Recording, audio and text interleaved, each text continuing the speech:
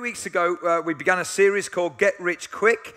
And interestingly enough, this is the kind of the way that our culture thinks about life, really. You know, is there any way that I can get rich quick? You know, can I just do the lottery, or do my numbers come up, or is there a scheme, you know, that I can get plugged into, you know, some kind of pyramid thing or something so that I can get rich quick? But what we've called this series is Walk the Path Less Traveled, because we want to flip it on its head, because we don't think that richness comes from what you get, but we think it comes from what you give.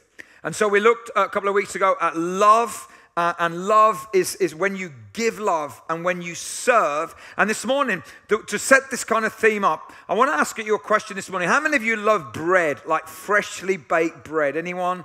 You're out there if you're watching online as well. We love freshly baked bread. And it's so fattening, isn't it? But it's so nice. And when you get that fresh loaf of bread, you think, oh, I'm really going to enjoy that. And then I don't know whether you do like what we do in our families, that we forget it and we leave it.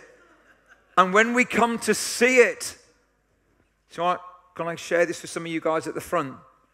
Not looking like you want that. You see, what's happened is that we haven't consumed what we have. We've just held on to it. We've just like hoarded it. So now it don't look appetizing, does it?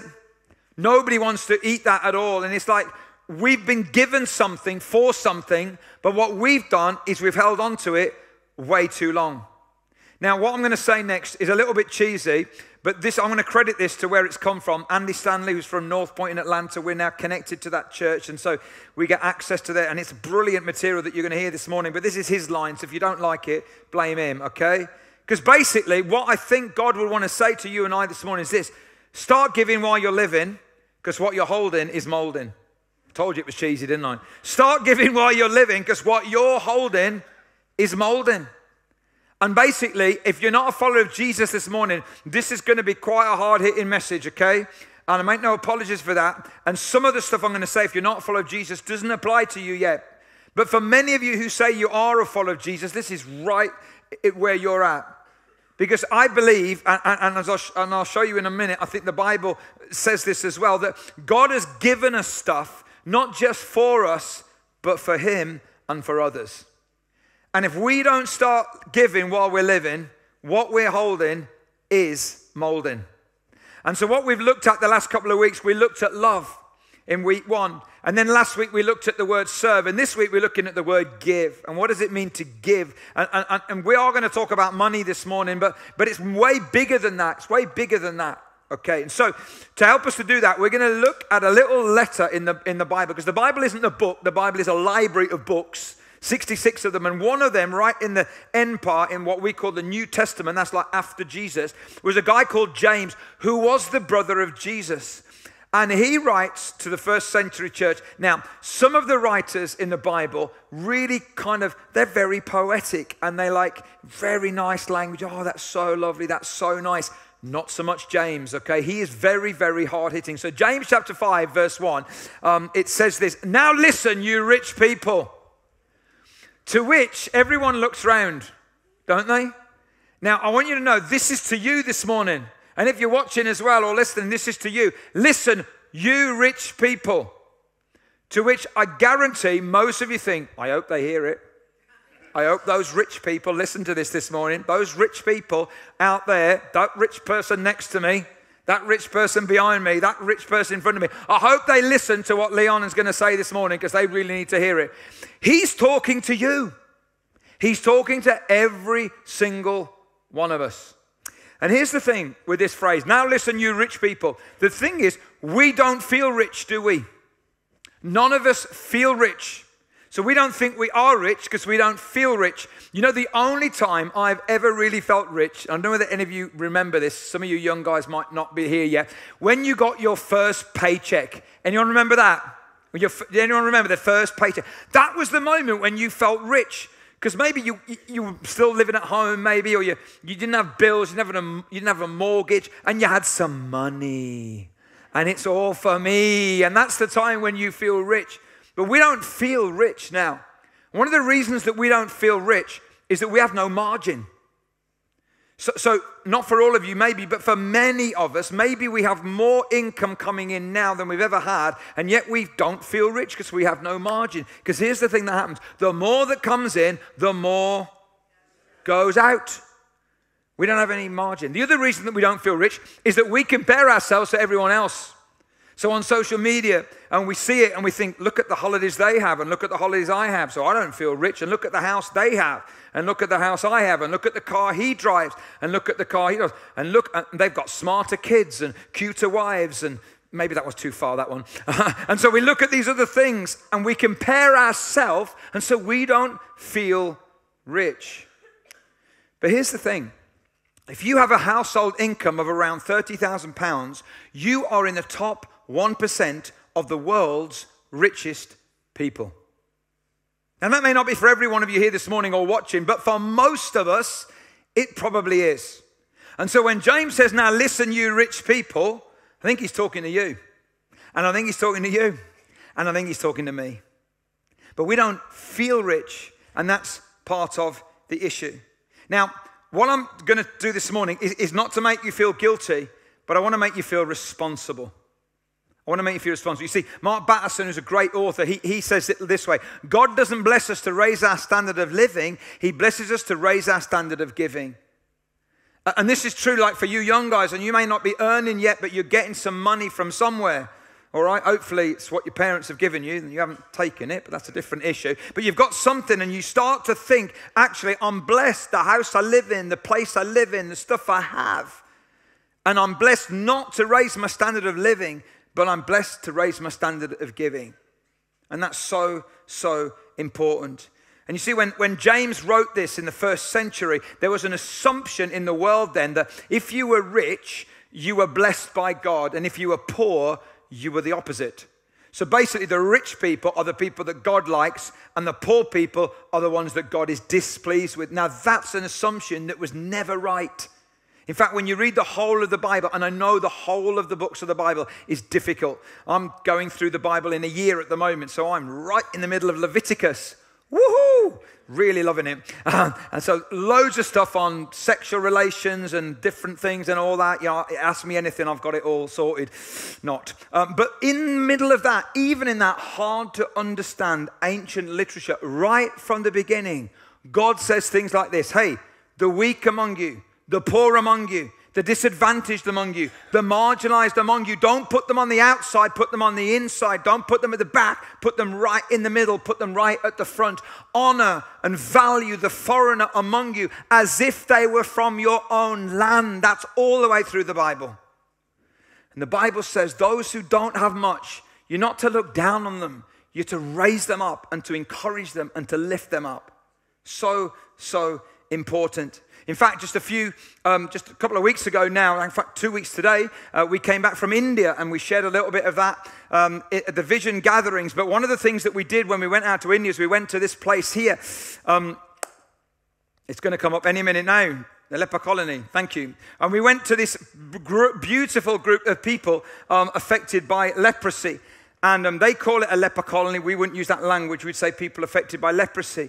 But when we went, these were a beautiful group of people who were living in incredibly poor and difficult situations and circumstances. In fact, if you go to the next screen, Chris, you can see some of these guys and girls, and you probably won't see just because of how close it is, but many of them don't have fingers or toes. In fact, this picture here of this lady had kind of like one leg or half a leg and was literally dragging herself across the concrete floor to get to her home.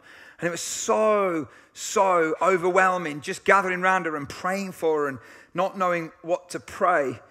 But you know, one of the things that really impacted me, and I know us as a team, was about the location, because there was the colony, and right next to it was a Hindu temple, which was incredibly rich and opulent and massive and lots of gold, and like millions of pounds goes into these places. It's frightening.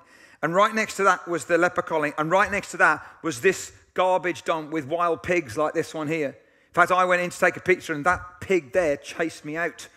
But I ran faster than the pig, and I am here today to tell the story. And there's the garbage dump, and there's these people in the middle of the temple and the dump. In between the temple and the dump are these people. And the only people that go and visit these people are people who love Jesus. And it reminded me that, in the book of Exodus, it talks about when the children of Israel are passing through, or walking through the wilderness, and there's a great little bit in there where it says, and those who are weak and disadvantaged among you, don't put them at the back, put them in the middle of the convoy where you can circle your wagons and protect them. And would a community be judged on how it treats the weak and the disadvantaged and the marginalized and the poor? And we don't stick them at the back, but we put them right in the middle where we can center the wagons around them. And it was really moving to us to go and to see these people. And this assumption that James is writing into is like, hey, if you are weak and disadvantaged and marginalized, it's not because God is down on you. And if you're not, and if you're rich for a reason. And it's not just for you. It's for God and it's for others. So, next Sunday, next slide, please. We have Compassion Sunday.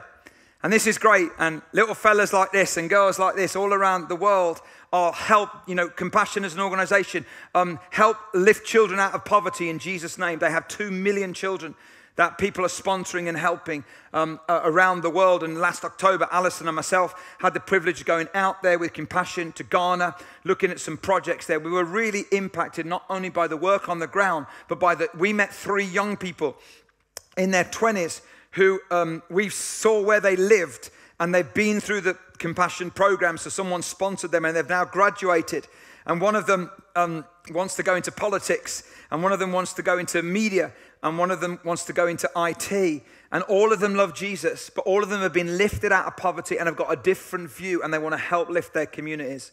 And so next Sunday, we've got Compassion Sunday, and we are partnering with Compassion for a project in Tanzania. I know many of you already sponsor kids through Compassion. If you don't yet do that, please don't do it yet, okay? Because we'd love to encourage you to think and pray about next Sunday about sponsoring a child in a community in Tanzania that we are going to build a link with over the next few months and years. Eventually, we want to go out there, send teams out there, meet some of the kids that we sponsor. And the reason that we want to do that is that we have been so blessed. And you see, if you don't start giving while you're living, what you're holding is molding. And just think about how many kids like this kid here we could help lift out of poverty rather than hold on to it just for ourselves. So let's go back to James. And I did warn you, okay, because I've only done one little few verses here. This is hard-hitting stuff. So James says, now listen, you rich people. Weep and wail because of the misery that is coming on you. Woohoo! How many of you are glad you went to church this morning? Your wealth has rotted and moths have eaten your clothes. Your gold and silver are corroded. Their corrosion will testify against you and eat your flesh like fire. You have hoarded wealth in the last days. Subtle, isn't it? Subtle language. James is basically going for it. And he's really going for it really, really strong. And he's saying, listen, you've got stuff and you're just holding on to it and you're hoarding it. And it's corroding, it's molding like the bread. How many of you got that drawer in your house where you stick all your old stuff in, like your phones? Anyone got one of them? I had a new phone this week, and I hate new phones because I hate that whole process, okay? But anyway, that's just me being technophobe. But I've got this new phone, and I opened the drawer, and I realized I've got loads of old phones. Like, why on earth have I not given them away? Why on earth have I not sold them and used the money? Because I just stick it in a drawer. And how many of us do that? Maybe because of distraction or busyness, or maybe we hold on to our stuff because actually richer people, and that's all of us, we don't quite trust the God who provides. We'd rather hold on to our stuff ourselves. And there's something about that right there. But you see, poor people don't do that. People who don't have much, they don't do that. They have a joy and they have a trust in God. And I've been in so many communities around the world, in India and Africa and Asia, and places where there's such incredible poverty, and yet there's such an incredible richness. You know, one of the things we as an Indian team, we came back thinking we don't want to lose that sense of just joy and presence of a God who provides even when you don't have much, but of trusting Him for your daily bread. So important. You see, this eating your flesh like fire is typical judgment language. And really what it's all about is it's all about this idea that you've been blessed to be a blessing. When you've been given much, much is required. So I think James would say, so start giving. Start giving while you're living, because what you're holding is molding. Now, James thought like this because James believed in life after death, okay? And I know for some of you, maybe if you're newer to the whole faith thing, you're not quite sure about that. When you believe that this life is not all there is, it opens up your perspective on life. It really does. And James believed in life after death because his brother Jesus told him about life after death. And then he watched his brother Jesus get killed, and he watched his brother Jesus get buried, and he watched his brother Jesus rise again and talk to him. So James knows that there is a life beyond this life. That's why what we do with our stuff in this life really echoes into the next. It really does. And that's the whole point of this. Now, we have to wrestle with some stuff. We are rich. And folks, it doesn't make sense to hoard on to our stuff now. Because if we don't start living while we're giving, what we're holding is molding.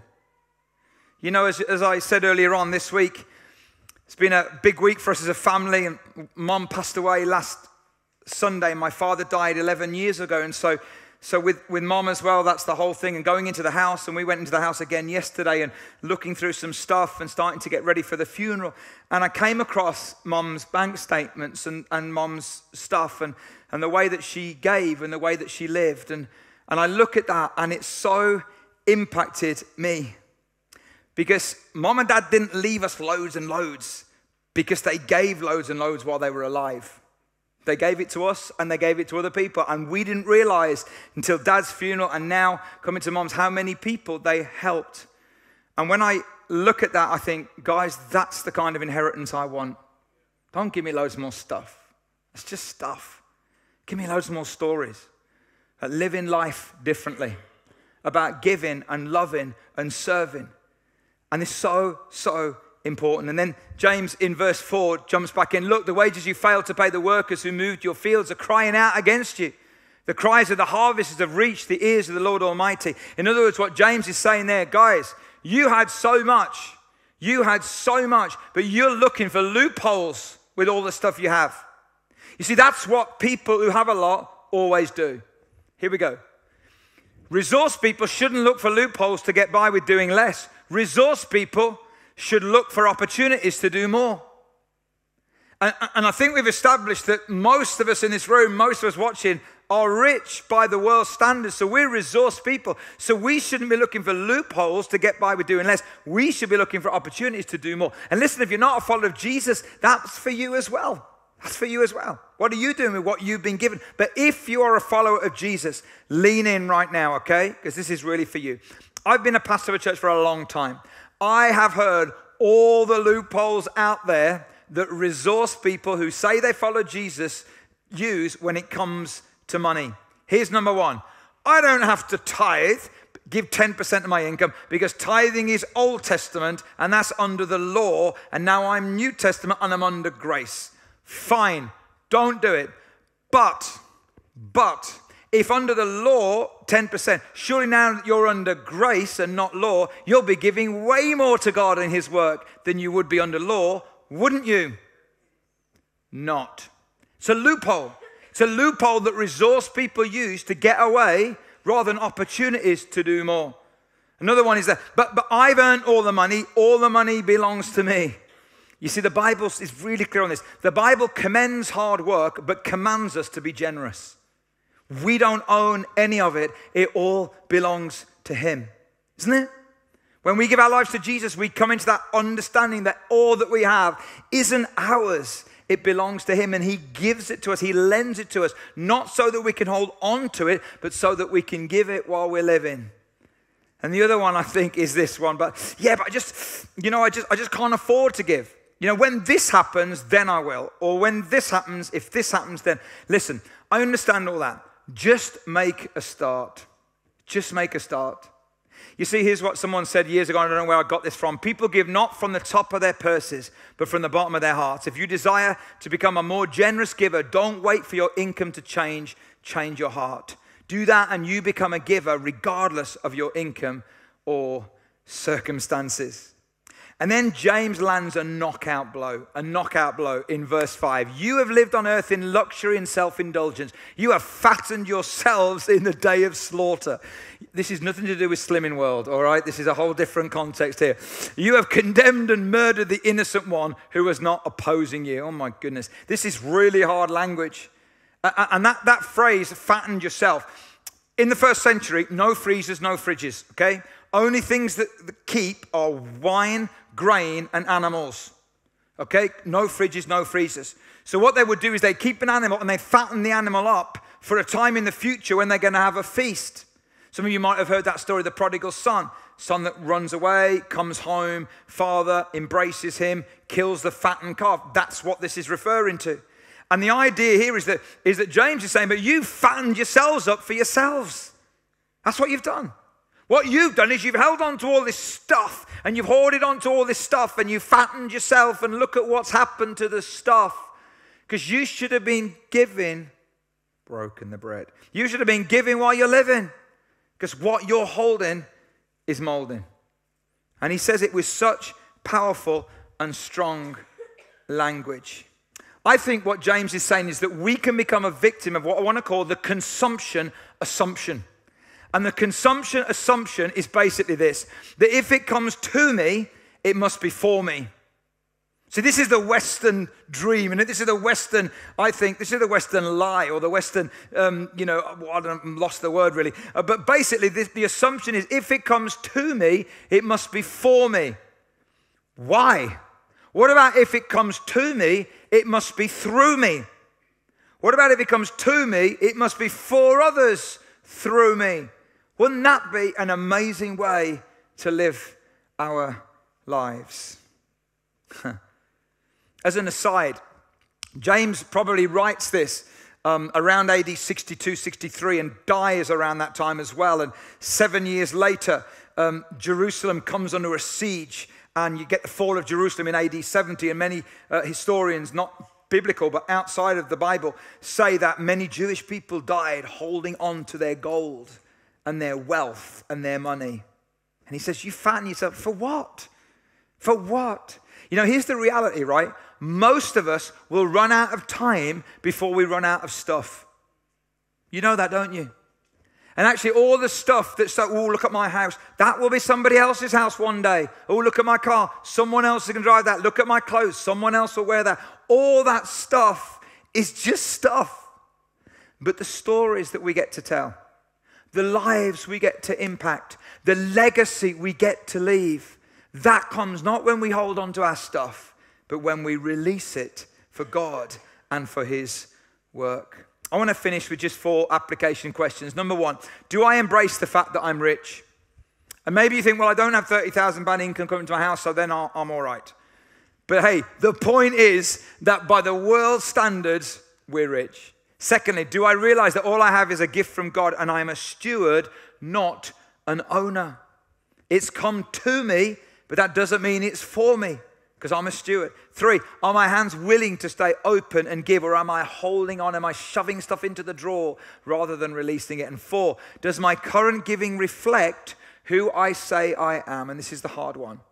If you say you're a follower of Jesus this morning, does your current giving reflect who you say you are? When I looked through some of my mum's stuff yesterday, I thought, that's who you are. That's who you were. You can tell it by someone's bank statement. What would they say of mine? What would they say of yours? Does my current giving reflect who I say I am and whose I say I belong to? And you know, you may be thinking this morning, yeah, but that's all very good, but I'm not so sure about that. Let's look at this. I use this quote so much. How we use our money demonstrates the reality of our love for God. In some ways, it proves our love more conclusively than depth of knowledge, length of prayers, or prominence of service. These things can be feigned. That's an old word. It means faked, okay? You can just pretend. But the use of our possessions shows us up for what we actually are. You see, we can all say, oh, Jesus, I love you. You're so amazing and I feel so great. But actually, when it comes down to it, the way we use our stuff is a better indicator of what's going on in our heart. These are old statistics, but I think they're real. 1 in 10 people who say they're a follower of Jesus give 10% or more to their local church on a regular basis. 4 in 10 give 5% or less. 3 in 10 give to the church only when they come. 1 in 20 don't give anything. And only 4 in 10 have said that they decided how much to give on a weekly basis. Does that reflect who we say we are? I don't think so. You see, this phrase here, your money's direction shows your heart's affection. And so when you look at where your money goes, it shows where your heart is connected as well. Let me just very quickly give you 4 stages of a giving. You have a self-absorbed owner, someone that just says, this is all mine and it's all for me. Then you can move to an obligated owner. It's all mine, but I'll give to God because I know I have to. And I'll tip. And thirdly, you have an obedient owner where, no, it's still all mine, but I'm going to do the 10% thing and I'm obedient. Or you can have the one that I want to get to be a love-inspired steward, where all that I have comes from God, and it's not for me, but it's through me. And what does God want to do with it in the world? And I know some of you might say, oh, that's all very well, Leon, but I've got some current circumstances, like I'm out of work, or it's difficult, or I've got a partner who's not a follower of Jesus, and I get all of that, and I understand all of that. We want to help you with that. Start where you are. Just make a step. Or maybe you're saying, I don't quite know how to do it. I don't know what to do. You got uncertain practices. We'd love to help you with that. It's complicated these days. Some of this stuff is. We have so many different ways that you can give to God through this church, and let alone things like compassion. And we know that. But we want to help you with that. And so on that next step card that you've got, okay, there's a little box on there just to tick that one box to say, I want to talk to someone about giving. And someone will contact you and help you with all of those processes.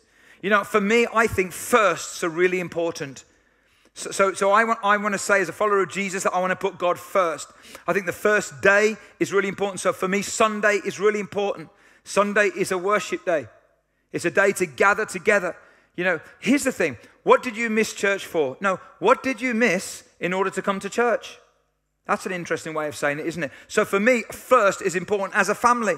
If you don't put Sunday first as a family, you're in big trouble when your kids later on, honestly, because you want them to have a relationship with Jesus, but you didn't put it first neither, so why should they? So firsts are really important. The first day of the week is important. The first few minutes of a day giving to God are important. And for me, the first bit of my income that comes from God, I want to give back to God. That's why it's so important. And when you give in a consistent, recordable way, not only is it better for you, but it's better for us as a church. Because not only then can we budget, but also when you give and you pay tax, every £100 you give is worth £125 to the work of God, because the government gives us £25 gift aid. So for doing nothing other than giving in a consistent, recordable way, you increase the amount that you've given for the work of God. I was so inspired this week as I was thinking about this and thinking about my mom and my dad, but then thinking wider than that. And I heard of a church in the US, and I've got to get these figures right. Now, this is different in America because of medical insurance, but a church in California paid £5.5 million to pay off the medical costs of 5,500 families in their community. Did you get that? They raised $5.5 million and gave it away to pay off the debts of 5,500 families. And I thought that was amazing. Then I found this. A church in Cincinnati paid $46.5 million to wipe off the debt of 45,000 families. That's amazing, isn't it? Is it only me that thinks that's amazing? That's incredible. Could you imagine?